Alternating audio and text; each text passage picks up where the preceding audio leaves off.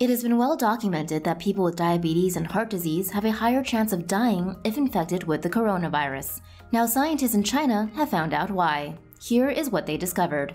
Molecular biologists at the Chinese Academy of Military Medical Sciences have found a reason why COVID-19 patients with heart disease and diabetes are more likely to suffer serious complications.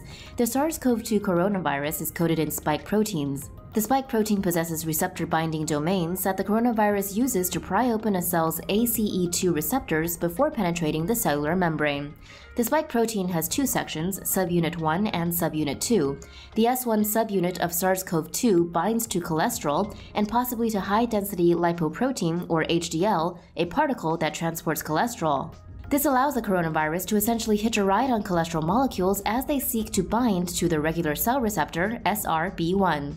SARS-CoV-2 cannot exploit the SRB1 receptor directly, but this brings it into close proximity of the ACE2 receptors that it uses to gain entry to cells.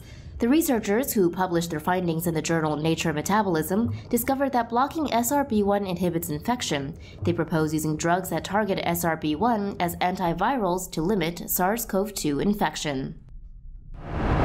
For more news animations and explainers, hit the subscribe and bell button to join the TomoNews family.